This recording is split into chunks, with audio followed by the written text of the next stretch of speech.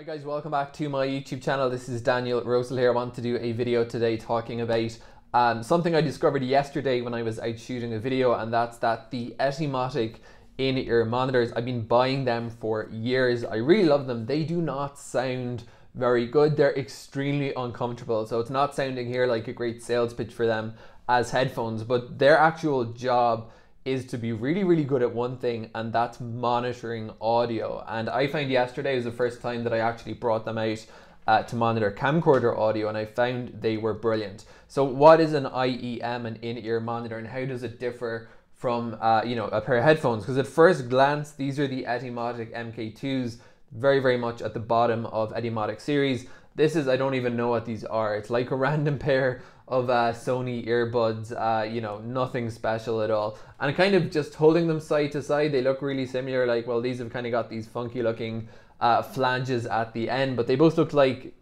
headphones, earbud headphones, right?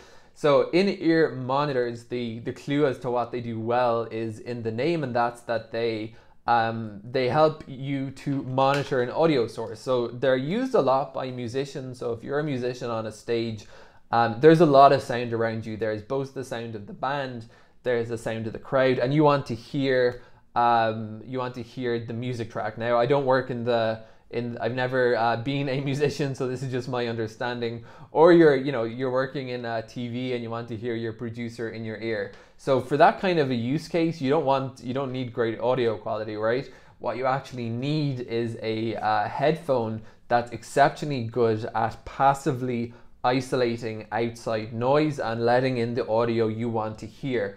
And that's where the Etymotics are kind of in a class of their own. To the best of my knowledge, the MK5s and the MC5s both offer 33 decibels of passive noise isolation. Passive noise isolation is not the same as active noise cancellation, ANC, which is like your Bose that do a terrific job at blocking out steady frequencies like an airplane engine, but they don't do such a good job when you're in a noise environment that the frequencies are constantly oscillating, like you're shooting video and there's dialogue and there's other stuff going on. So for that, and this is why I love them, passive noise isolation is actually better. And there's, to the best of my knowledge, nobody offers higher decibel passive noise isolation than Etymotic. So these are great for the job. Now, the kind of more typical choice, as far as I understand it, would be something like this.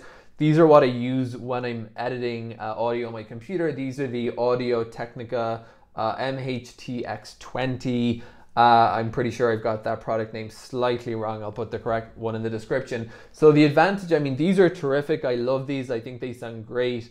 And they are supposed to be reference/studio headphones. So they reproduce the sound with accuracy. They're not actually intended to sound the best possible. They're intended to give you an accurate representation of the noise you're editing. However, they're kind of bulky, and when it comes to putting stuff in an editing bag or a camera bag, as I get more into video, there's definitely a lot to be said for carrying around stuff that is small. So these Etymotics MK5 are the bottom of the range. There's also the MC5, and there's a lot of higher end products in the Etymotic range, but these guys are super small. But the difference between a regular pair of earbuds, which I've used for monitoring, and the Etymotics is night and day. These do not do a great job at passive noise isolation. So when you put them in to the monitoring port on your camera or camcorder, which on my Canon Vixia HFR 800, the mic inputs here on the right, and the monitoring, so that's a 3.5mm out, is just to the left of it.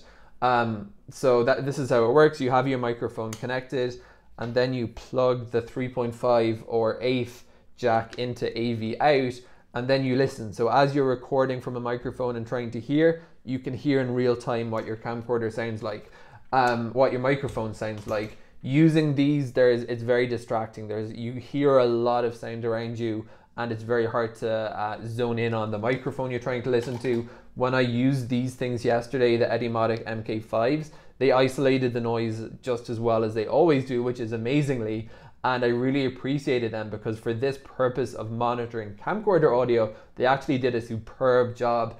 They're really small, they're really light, they come in their own pouch. This is not a sales pitch, I'm just passing on. I've been buying and a big fan of Etymotics for quite a long time, so I'm really happy to have discovered that they actually coincidentally, now that I'm getting into video, do a really good job for audio monitoring. So if you're looking for headphones for audio monitoring and you don't want to go with the kind of typical over-ear style, I would recommend personally going for a pair of IEMs like Etymotic over just regular headphones. I found that they really did a much better job for monitoring microphone audio on my camcorder. Hope this video was interesting. Thank you guys for watching.